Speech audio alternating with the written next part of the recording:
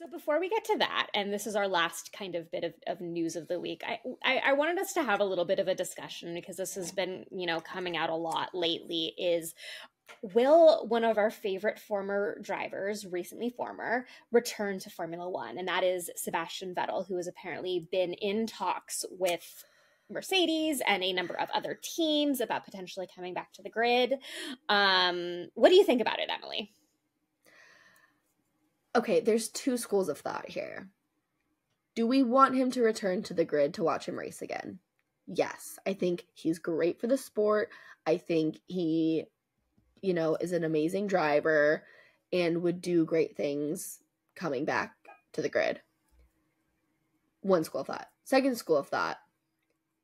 There's already so many talented young drivers competing for seats who are proving themselves. Ollie Behrman, Liam Lawson, who've proved that they can do really, really well for not a lot of money as rookies. Yes. So do I think it's realistic that he is going to come back and take a seat next year? No. I just don't think that, because if you think about it, he's, world champion, lots of experience. He's not, maybe he would do it for $1 million, but there's probably not. He made more in his last year racing, so he's going to cost a lot more, and he's been out of the sport for a few seasons at that point. You don't really know what he truly can do. He is older. There's just a lot of question marks around it still, I think, and I don't think you would get your, benefit of how much he'll cost, if that makes sense. Yeah, I do think there are a couple of teams on the grid that would be willing to pay the actual money that he would require. I think that it was unfortunate that he was at Aston Martin for 2 years when Aston Martin wasn't very competitive compared to where they are now. Yep. But the other thing is, he's ever since he retired, he has talked about how much, he's missed Formula One, missed being on the grid. But at the same time, he also doesn't fail to mention that when he's racing and when he's traveling, he's also away from his family. And he's got a young family that does not take part of the circus. They are very rarely in the paddock. They are very rarely captured on camera.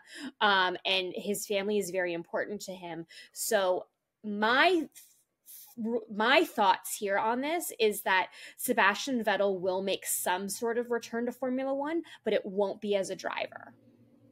I agree with that. And he also does other racing, like him and Schumacher did a race together. I can't remember which one off the top of my head, but he's still involved in motorsport and he's still doing things. And I definitely I still think he's a great ambassador for the sport. Look at Suzuka last year with his whole bee thing. I think that's, I loved the beehive thing. That was so basically what he did is he invited the drivers to build these little beehives behind turn 2 on the Suzuka track. And so all the drivers came out and they decorated them. It was really great. And so he is such an ambassador. He's really into environmentalism. It's very important to him. So I do think we can see him back in some sort of way that, he won't be in the car. No. And honestly, I think this is, way off track and hot take, but I think him as not extremely old, but an older driver who retired, sticking around, being an ambassador, doing great things for the sport. I think he's paving the way for Lewis Hamilton to find a position of doing the same. Because we've talked about this several times, how when Lewis retires, he, should stick around. We'd like to see him stick around because he's so great for the sport, such a great advocate for the F1 Academy. He's really, championing the drive for diversity and everything, and he's great for the sport. He may not be our favorite driver, but he is great for F1. And so I think Sebastian kind of sticking around and showing Lewis, you can leave, but stay. I think that's kind of, he'll look to Seb to see his next move.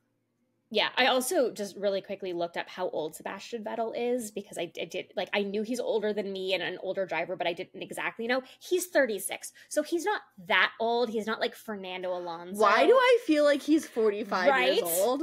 Right? Oh my gosh, Sebastian, I'm sorry, I take it back. You're not old because 36 is not even that much older than me.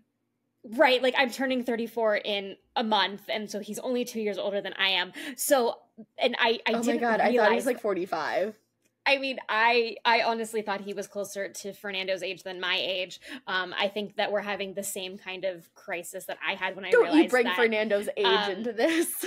But we always do. I think this is like the same crisis when I realized that Kevin Magnussen is 3 years younger than I am, because that threw me for a loop when I figured that out. But that said, there are, most of the drivers on the grid are not in their mid 30s right now. It's, No. It's Lewis, it's Danny, it's Valtteri Bottas, Sergio Perez, Hulkenberg, and K-Mags. And well, he's not in his 30s, but yes, older.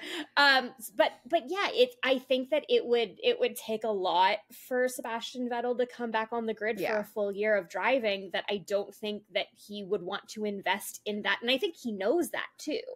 Well, I think too, I mean, we've talked about this. Teams are going to explore every option, right? So obviously they're going to give that call to Seb, be like, hey, still don't want to do it? Cool. Check him off the list, right?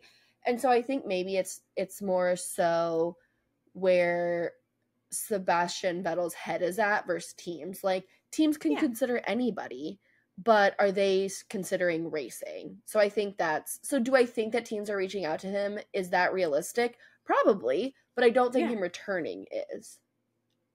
Exactly. I think that's the crux of it. Like, is he a viable option? Absolutely. Is he more interested in than say like Kimi Räikkönen, who we would all love to see back on the grid, just because Kimi Räikkönen is an agent of chaos and hilarious on the radio. But yeah, I just don't actually see it happening. Nope. Me neither. Yeah. One of these days we're gonna have a hot take discussion that we don't actually agree on. We'll get there, I'm sure. Yes.